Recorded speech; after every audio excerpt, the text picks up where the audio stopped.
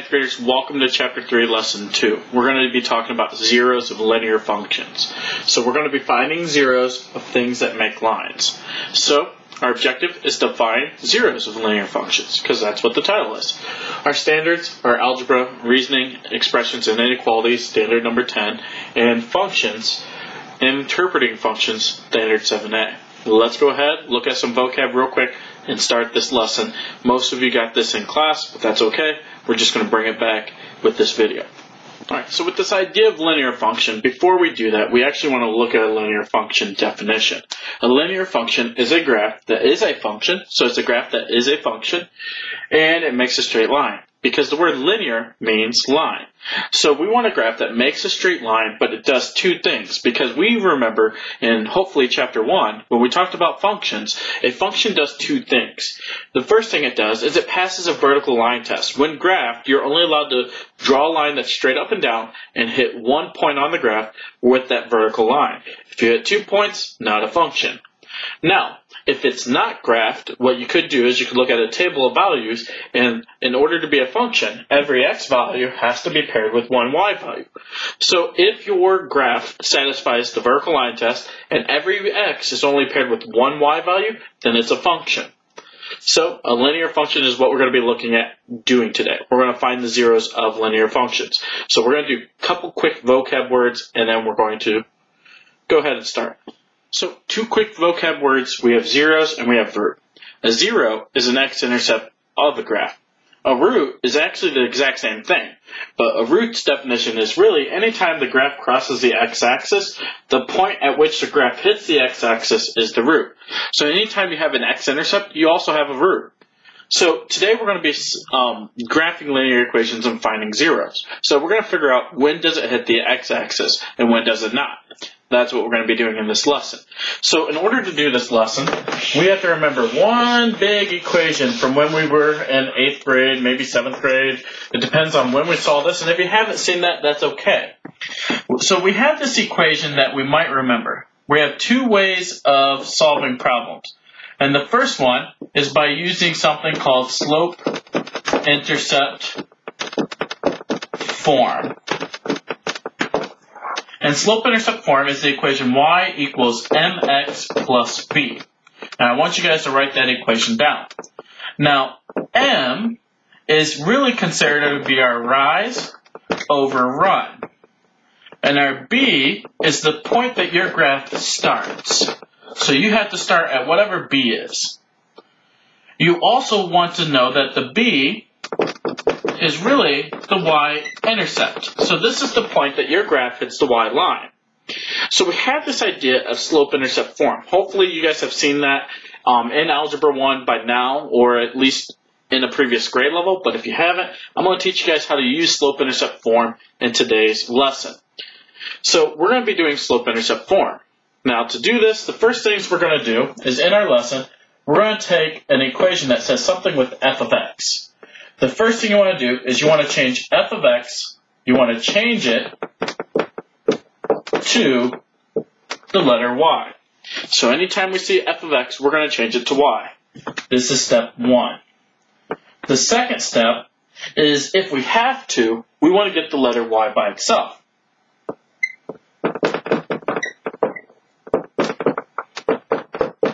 Which means that we really want to get our equation in y equals mx plus b. Now, once our equation is in y equals mx plus b, we want to graph it. So go ahead and graph it. Now, if we want to figure out the zero, this is where we're actually going to do step 4. And we're going to replace y with 0 in the equation. So we're going to take f of x out. We're going to graph y equals mx plus b, and then we're going to replace y with 0. And when we replace y with 0, we're only going to have one variable left, and that's x. So we replace y with 0, and then the last thing we're going to do is we need to solve for x, and that equals our x-intercept. So we have 5 things that we're going to be doing. Part 1, we're going to change f of x to the variable y. That's going to make it look like this, because we're going to get y equals mx plus b. And hopefully we got y all by itself. Once we have y equals mx plus b, we're going to graph by using the rise and the run. But before we use the rise and the run, we have to start by putting a dot or a point at the y-intercept. We have to put our first point at the y-intercept. Once we have the y-intercept, we're going to use the rise to figure out how much to go up or down, then how much to go right or left. And then we put another dot. So the y-intercept creates one point, and the rise and run creates another point. Once you have 2 or 3 points, you connect your 2 points, and that makes your line. Linear functions. We're going to graph it. After we graph it, we're actually going to solve our equation by finding out the 0. Now, sometimes it's easy to see the 0, and you don't actually have to solve for 0. But sometimes we actually have to solve for 0, and that's where we're going to replace y with 0, and then we're going to solve for the x and get the x-intercept, which is our 0 or our root. That's what we're going to do in today's lesson. So the first part of today's lesson, I'm going to show you how to do slope-intercept form. Second part, I'm going to teach you how to do a table and graph, and then we're done for the day. 2 quick examples. All right, in example 1, the first thing we're going to do is we're going to find the zeros of each linear function by graphing. So here we have our equation. F of x equals 3x minus 3. The function of x, so it's telling us it's a function, which means it has to pass the vertical line test, and every x has to be paired with one y. We're going to find it by graphing. So we're going to graph this because this right here, we're going to change into y equals mx plus b. So the first thing I told you to do is I told you that we should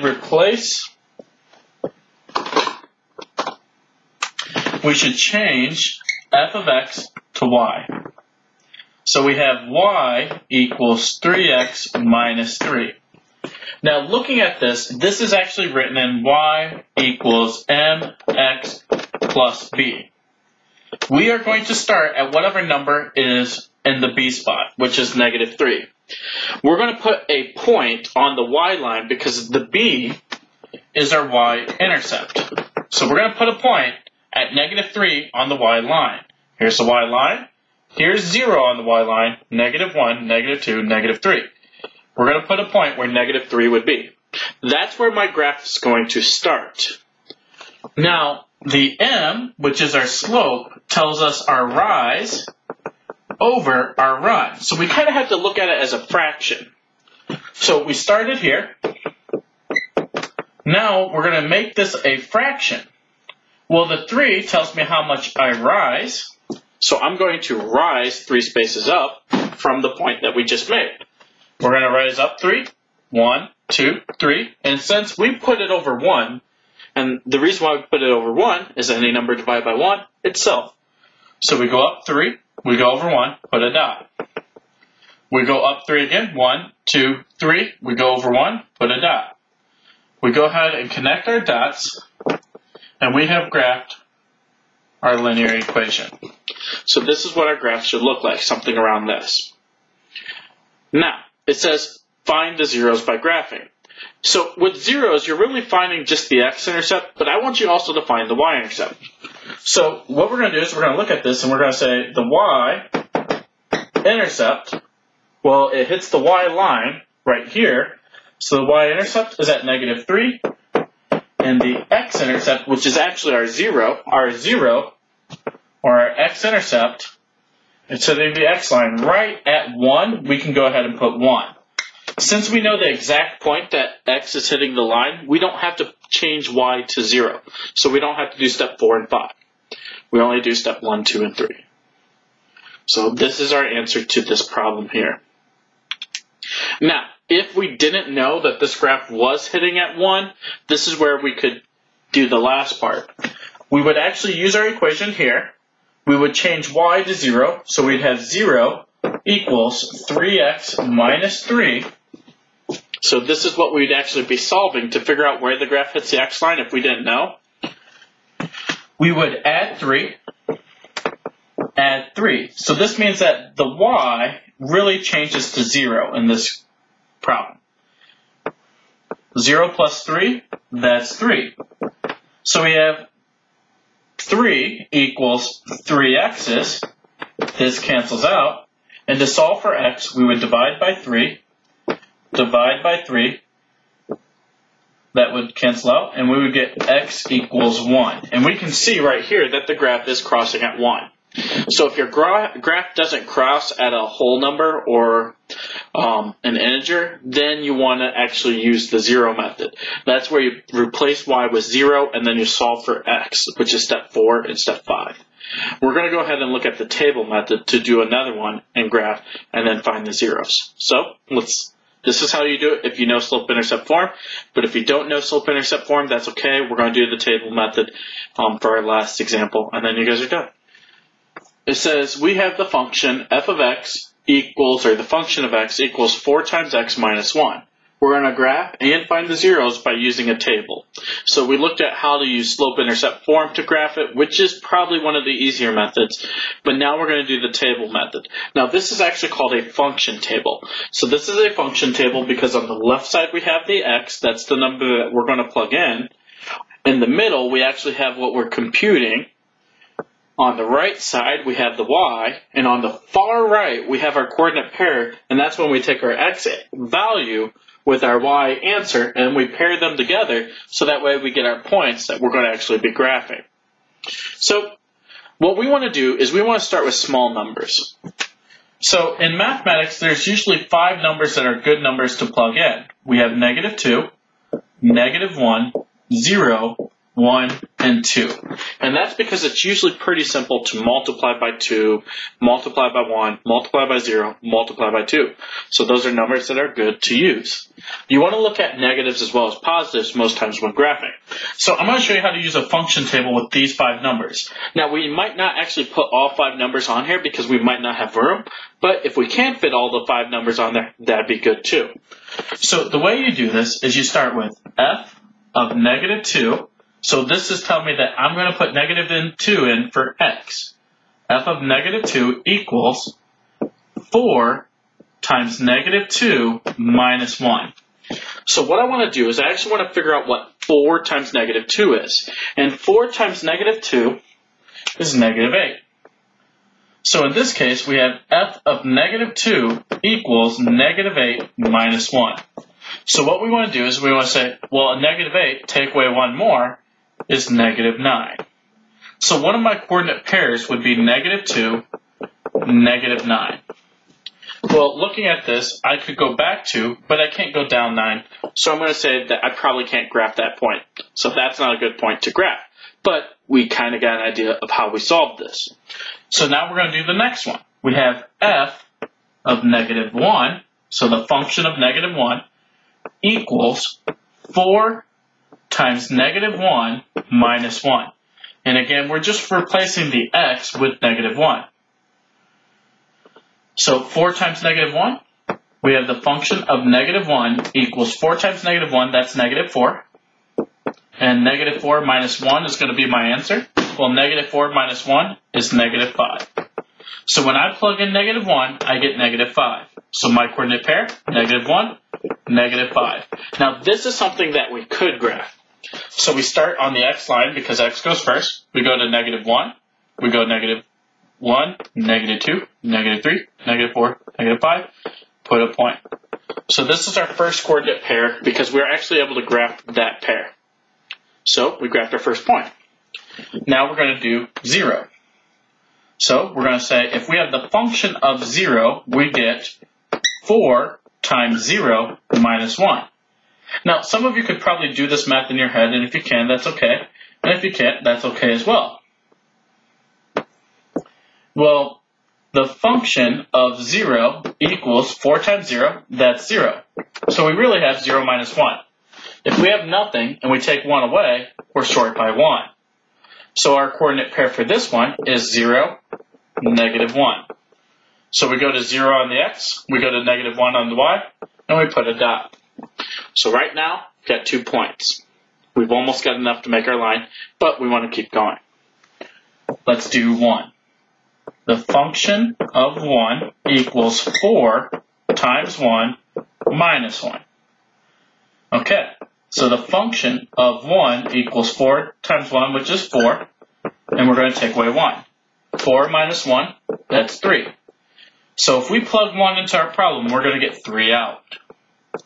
1 and 3 are our coordinate pairs. So we go over 1, we go up 3, and we put a dot. We go ahead and connect our 3 dots. So this is our graph. Now, looking at this graph, I can tell you that we don't know exactly where it is crossing the x line. So that means we're going to have to solve the 0, because it's not actually crossing at an integer. So since it's not crossing at an integer, this is where we're actually going to figure out what 0 is. And we're going to figure out the exact point that this graph crossed the x line. But we're going to do one more piece here, and we're just going to make sure that 2 is on the graph. So we have the function of 2 equals 4 times 2, and we're taking away 1. 4 times 2 is 8. 8 minus 1, 7. So I'm going to see if I can 1, 2, 3, 4, 5, 6. I don't have enough room to do 7. But if I went over 2 and up 7, I'd be right up here. So my graph is actually a little bit more like this. And that would be my graph. So this is my line. But again, we want to find the zeros. So we made our table. We got 2, 7 as our very last point. And we have our graph. So we used the table to make a graph. That's our graph. Now, we actually have to find the 0. The 0 is the x-intercept. So we have to figure out where did the graph cross the x line. Since we're trying to figure out where the graph crossed the x line, this is where we're going to change f of x to y.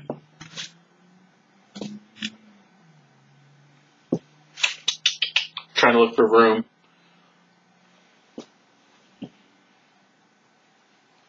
You guys got the table? Hopefully you do. If you don't, rewind the video. You got that? I'm going to use this room here. So, now that we have our graph and we have our points from the table, we still need our graph to say where's the point at which the graph crosses the x line. So, I'm going to do step 1, step 2, step 3, step 4, step 5, all in order. Step 1 says change f of x to y. So we have y equals 4x minus 1.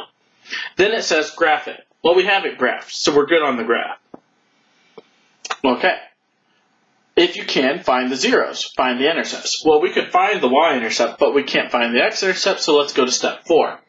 We're going to change y to 0. So we have 0 equals 4x minus 1. Now, all we have to do is solve for x.